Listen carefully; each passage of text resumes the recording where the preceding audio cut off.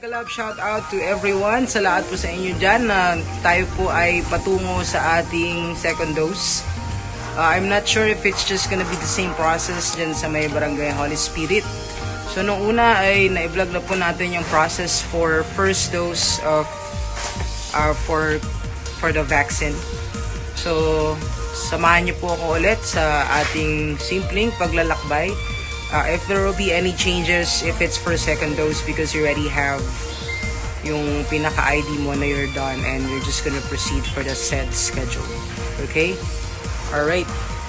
Mega love shout out! Shout out tayo dyan! May dumaan sa likod! Mega love shout out!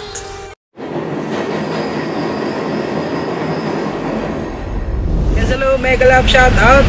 On the way po kami sa aming second dose. Shoutout naman tayo dyan ulit, Nay. Shoutout naman dyan. Pwede magsalita yung pag may face mask. Pwede magsalita. Shoutout. Hindi naman magsalita pag may face mask. Hello. Kasama ko po yung kasing payat ko po dati. Ngayon po ay kasing payat ko pa rin ngayon ang aking kumpare.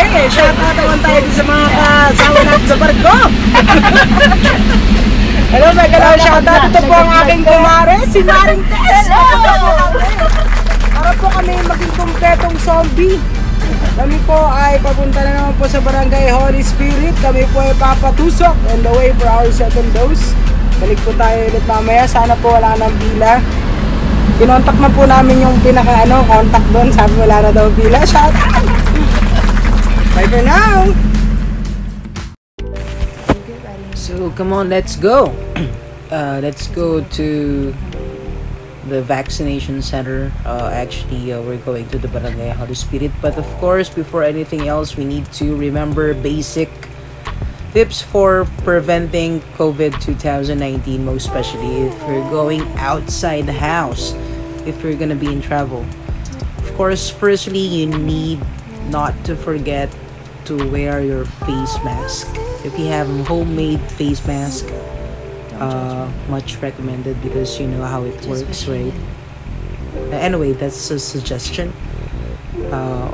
You need to have your face mask and you need to have your face shield ready whenever you need to go out.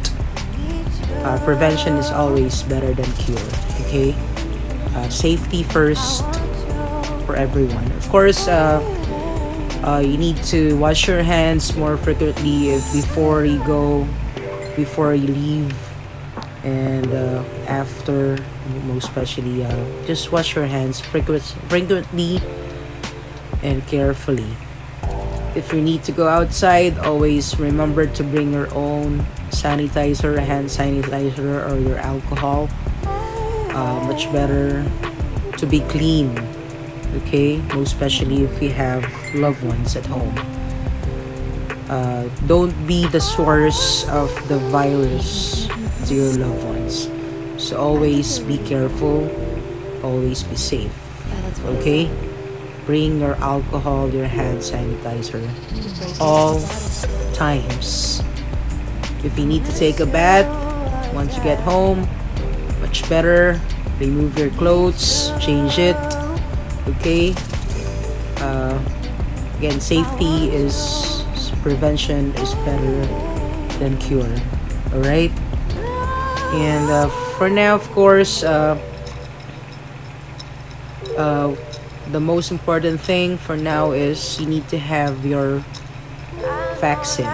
Okay, you need to have your social distancing. Avoid, the hugging first if you miss someone, most especially if you're outside the house.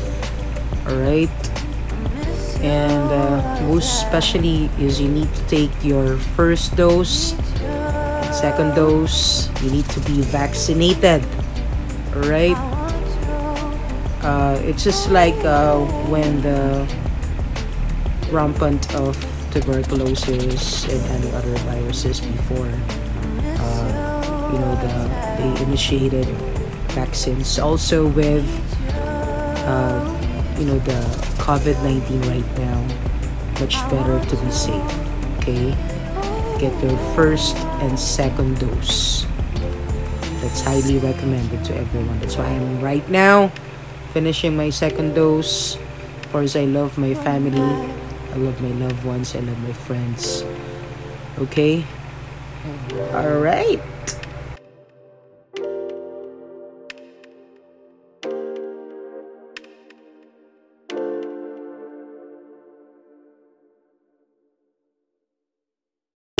Did you get ready in the dark or something? 'Cause you look like a beautiful nightmare. Don't you know?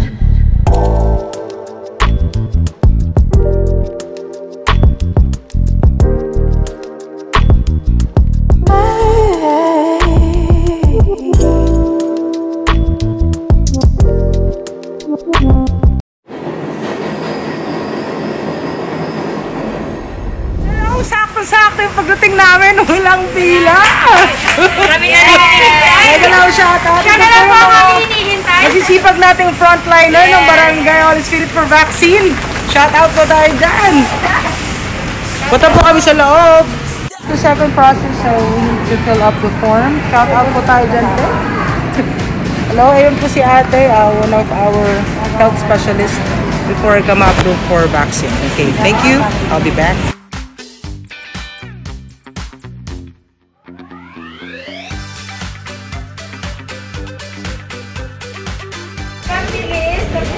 Alright, so ayun na, tapos na. Palalagyan na ng sticker. So, palalagay ko na ng sticker ang aking certified zombie, mga kaibigan. So, this is my second dose. Mega love shout out. Balik po tayo mamaya. Yes, hello. Andito na po finally at lalagyan na po ng sticker. Ito naman po ang ating mga masisipag na frontliner. Shout out tayo dyan, mga ating magaganda.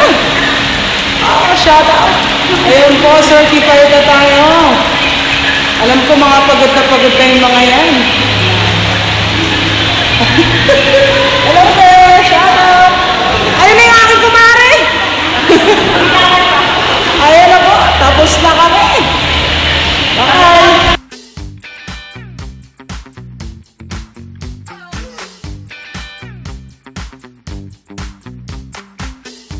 Ayun na po, on the way na kami pa uwi dahil tapos na po agad ang ating second dose. Ito po yung pinapangarap ko, yung pagdating mo, tusok agad mga kaibigan. So, ito po ang Don Antonio. Ito po yung pinakakanto ng Barangay Holy Spirit. Antayin lang po namin ang aming pinakapoging kumpare. Mukhang nagutom, kumain na po. Maraming salamat po sa inyong lahat. Sana po ay natuwa kayo mamaya. Kakain na kami agad. Shout out po sa inyong lahat. Thank you again for watching. Ewan ko kung meron pang may video mamaya, mag-thank you na po ako. Maraming salamat. On the way home na po kami. Ayun na po ang aking beautiful mother. Again, ang pinaka-pogi. Pare, pabalik na po kasi ikot na po natin. Pinakamagandang kumare. Pauwi na po tayo. Ang pinakamasayang nangyari, it's like 30 minutes. Ang pila, nay! Shout out! Maganda na yung ilaw ngayon. Thank you again for watching.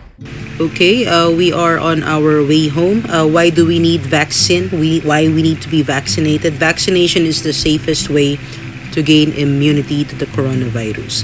And with most COVID-19 vaccines, you need 2 doses to get the greatest possible protection. Okay, take note of that. In addition, most vaccines, COVID-19 or otherwise, use prime boosting to maximize protection. Some even require further doses. This is because immunity can wane over time, or as is the case with the flu vaccine. The virus that causes the disease can change so that the original vaccine no longer provides good protection. So we need the second dose. Okay?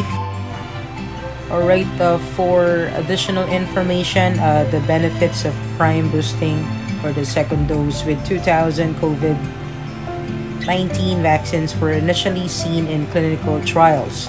So early studies of the currently approved COVID-19 vaccines compared the immune responses in people who receive 1 or 2 vaccine doses. Results showed that after the second dose, people had higher amounts of antibodies to fight the virus, indicating that taking more than one dose would probably increase vaccine effectiveness. So for those who haven't scheduled their second dose or even the first dose, guys, don't hesitate to be vaccinated. If we love our loved ones, most especially we have a rampant of the virant COVID 2019, take your vaccine, guys. Shout out. Ayun na po, pauwi na kami mga kaibigan. Shout out po ulit sa inyo.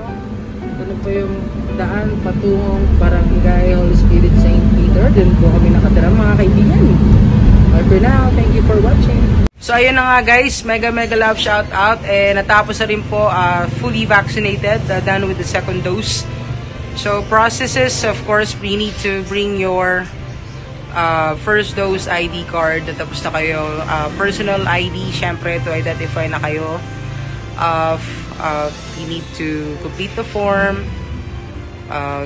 you need to pass the questions yung sa doctor kung wala ba kayong naging sakit. Syempre hindi naman kayo injectionan kung may naging sakit kayo after the first dose. Then finally, done with the second dose. Hindi naman po ibig sabihin na pwede na kayong maglakwatsa na maglakwatsa. Ito po ay safety, for your safety lang. So yung sa mga hindi pa po nagpapa-fully vaccine dyan, hindi pa po fully vaccinated, wag na pong matakot para po sa mga taong mahal natin sa buhay yan. So in case you need to go out, you need to mas protektado po tayo kahit pa paano. Lalo po ngayon, we have the virant type of COVID. Sa pag-iingat lang po. Thank you again for watching. Mega love shout out po sa ating lahat.